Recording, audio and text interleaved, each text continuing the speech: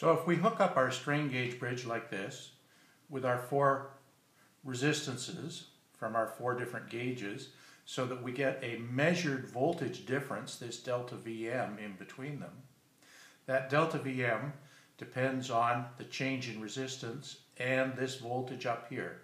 So the bigger that voltage, the bigger this voltage for the same thing happening on the transducer.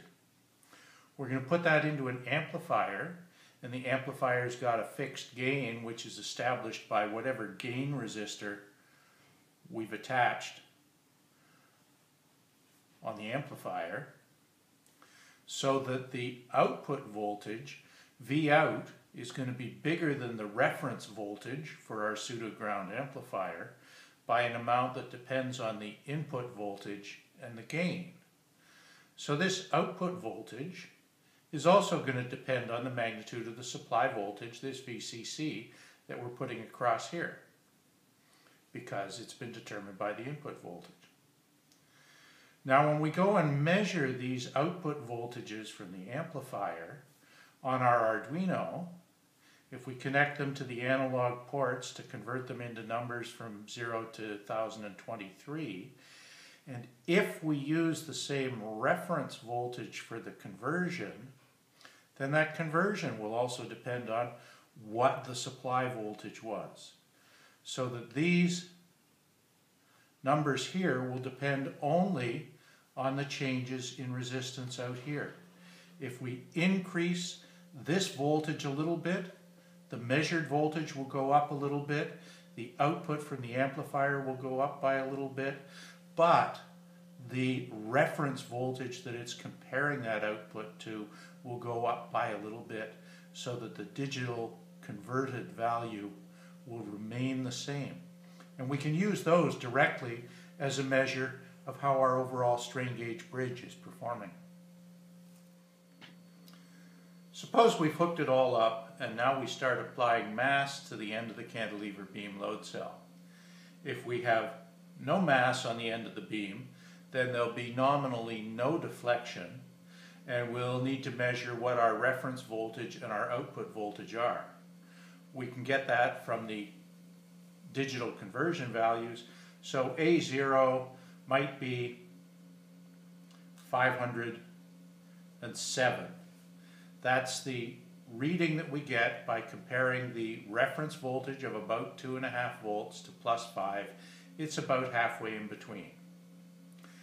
And we measure the output voltage. Converted to a digital value, we might wind up with 523. It could just as easily be lower than the A0 value.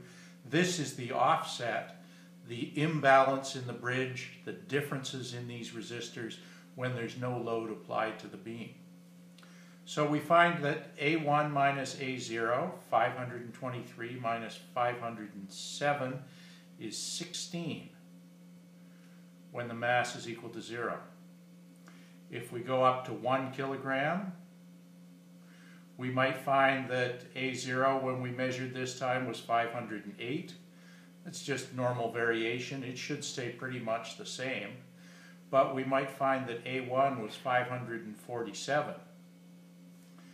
547 minus 508 leaves me with 39. So a difference in digital conversion values of 39 corresponds to a mass of 1 kilogram on the end of the cantilever beam. 10 kilograms, I would expect to see still this A0, this reference voltage, staying about 2.5 volts. Might be 507 again, might be 506. It'll be some value. And then when we measure A1, it's going to go up considerably. It might be 843, indicating that we've got considerably more change in the resistances because we've got a considerably bigger load here. 843 minus 506 is going to be 337. So that's the difference that corresponds to 10 kilograms. If I draw a graph of A1 minus A0, versus the applied mass, I expect that I'm going to see not quite a perfect line straight through the origin, but there may be some offset value. I still expect that I'm going to see a straight line so that there's my 1 kilogram value and there's my 10 kilogram value. And if I take some more data points in between, I should be able to come up with a calibration relationship that allows me to measure the mass or the force applied to our cantilever beam load cell in comparison to the analog values measured here, the difference between the amplifier output and the reference voltage.